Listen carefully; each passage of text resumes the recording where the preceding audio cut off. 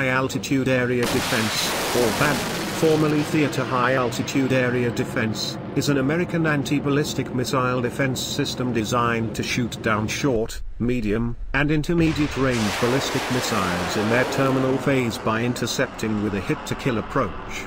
THAAD was developed after the experience of Iraq's Scud missile attacks during the Gulf War in 1991.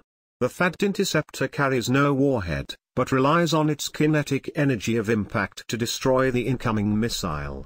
A kinetic energy hit minimizes the risk of exploding conventional warhead ballistic missiles, and the warhead of nuclear-tipped ballistic missiles will not detonate upon a kinetic energy hit. The THAAD missile defense concept was proposed in 1987, with a formal request for proposals submitted to industry in 1991. The THAAD program benefited from results of previous missile defense efforts like High Endoatmospheric Defense Interceptor and the Kinetic Kill Vehicle Integrated Technology Experiment. In September 1992, the U.S. Army selected Lockheed, now Lockheed Martin, as prime contractor for THAAD development. Prior to development of a physical prototype, the aero-optical effect software code was developed to validate the intended operational profile of Lockheed's proposed design. The first THAAD flight test occurred in April 1995, with flight tests in the demonstration validation program phase occurring at White Sands Missile Range. The first 6 intercept attempts missed the target, flights 4 to 9. The first successful intercepts were conducted on June 10 and August 2, 1999.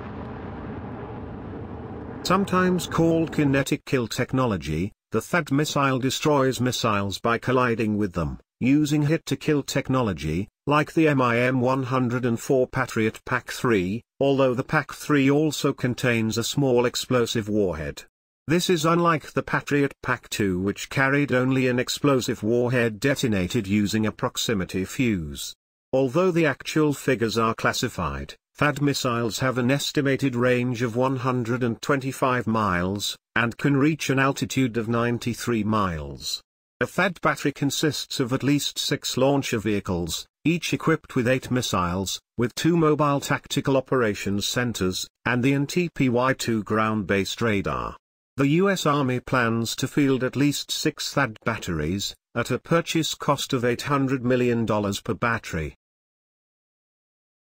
Originally a United States Army program, THAAD has come under the umbrella of the Missile Defense Agency.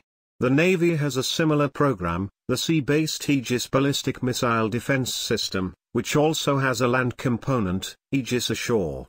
THAAD was originally scheduled for deployment in 2012, but initial deployment took place in May 2008. THAAD has been deployed in Guam, the United Arab Emirates, Israel, Romania, and South Korea.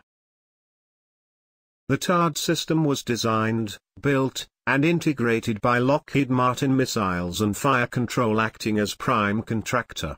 Key subcontractors include Raytheon, Boeing, Aerojet Rocketdyne, Honeywell, BAE Systems, Oshkosh Defense, and Milton Cat. Thank you for watching.